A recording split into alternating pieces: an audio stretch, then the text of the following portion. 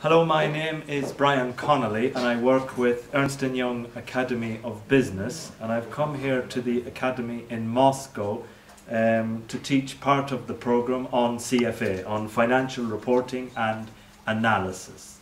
Now really, if anybody wants to get to a high level in finance, I would strongly recommend that they need a professional qualification.